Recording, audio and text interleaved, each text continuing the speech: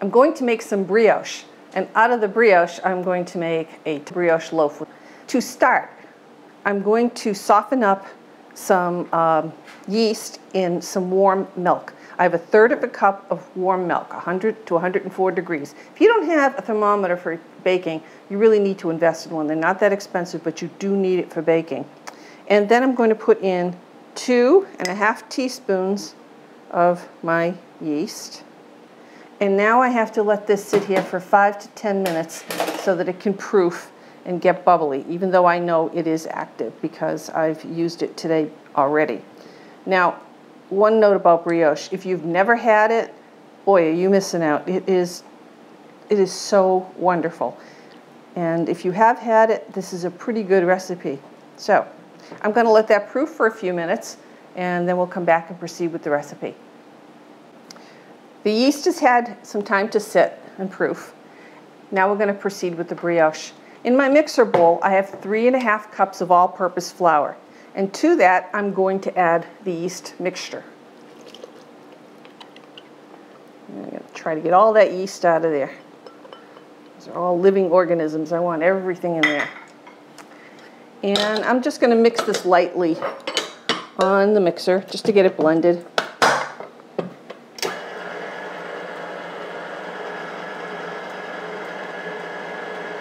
I have 1/3 of a cup of sugar, 1½ teaspoons of salt, and 5 eggs.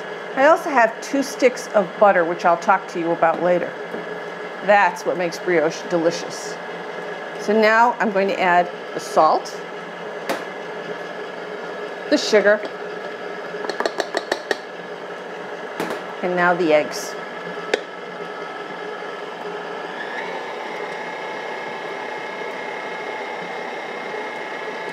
This is just making a batter. It's nothing unusual.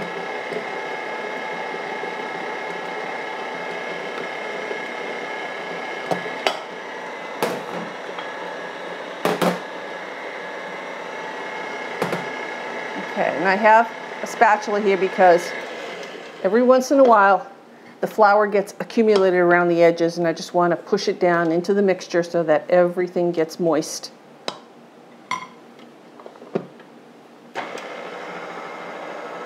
And you just have to wait until it all comes into a mass.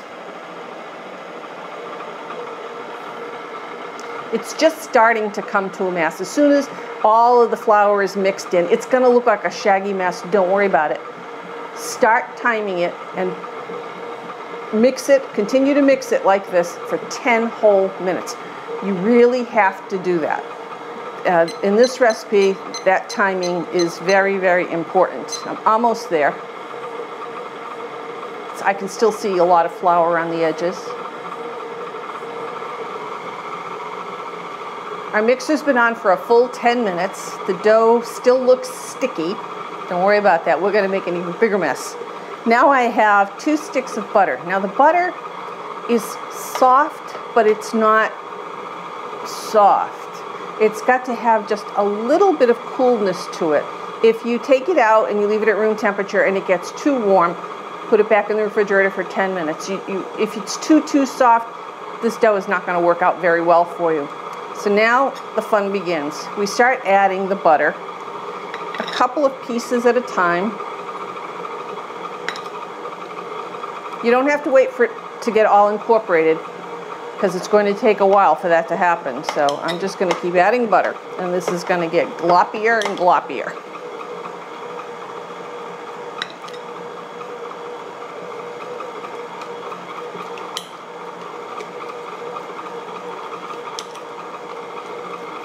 And it's almost going to look like it's not going to, you're going to look at it and say, this is never going to incorporate. It's never going to get mixed in. Yeah, it will. Trust me. I'll show you.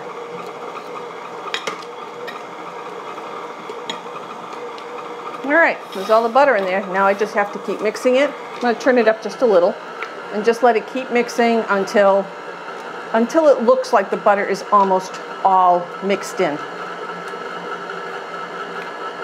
That can take 3 or 4 minutes, maybe 5. All right, I can still see little pieces of butter in there, but For the most part, it's almost all mixed in. So now I'm going to start my timer again for 5 minutes this time and let it go the full 5 minutes.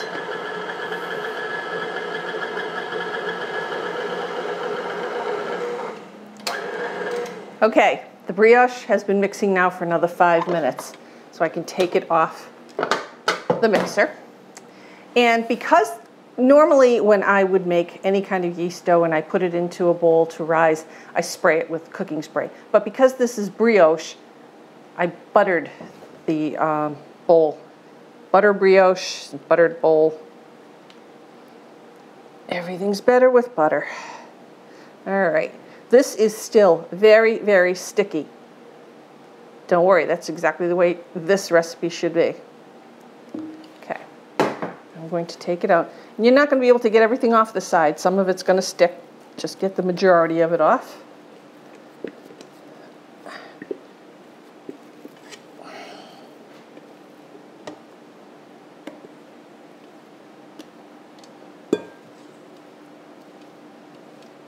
Okay. Now, what I am going to do, I'm going to cover this with plastic wrap. I'm going to let it rise at room temperature for 2 hours. At the end of the 2 hours, I'm going to uncover it. I'm going to put some flour all over my hand, and I'm going to go around the dough and deflate it, just getting it all down. I need the flour because it's still going to be sticky. After I've deflated it, cover it with plastic wrap, and then it's going to go into the refrigerator overnight, and then you can use it the next day. So I'm going to go put this away, and we'll be back and form the bread. I have 1/2 of my brioche dough, and I'm going to make a brioche loaf of bread. This bread is absolutely terrific, eaten plain with butter, toasted. As French toast, it's outstanding. I'm going to put a little flour. I've got a buttered, not greased, a buttered bread pan here.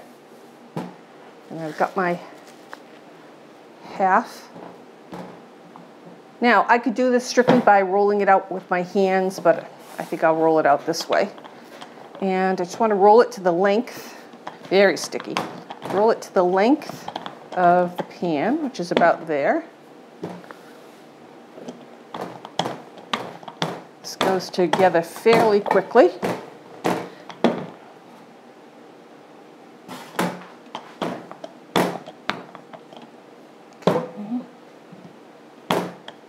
Now, get rid of some of that excess flour and just roll the dough up. Not tightly, just let it be kind of loose. Get rid of the dough, the excess flour. Now, get our pan, put our dough in our pan, kind of fit it in there. And then press down so that it fills up all the corners. And try to keep the thickness as uniform as possible. Because I can see there's a thinner spot here.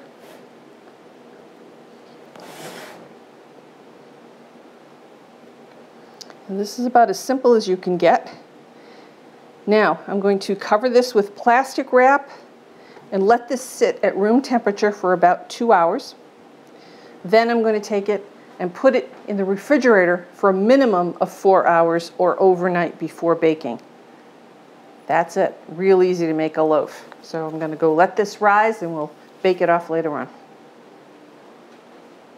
Here's our brioche loaf out of the oven. After it rose, I brushed it with an egg wash and then put it in a 375-degree oven for approximately 30 minutes. I used a long skewer from the side just to make sure that the center was clean before I took it out.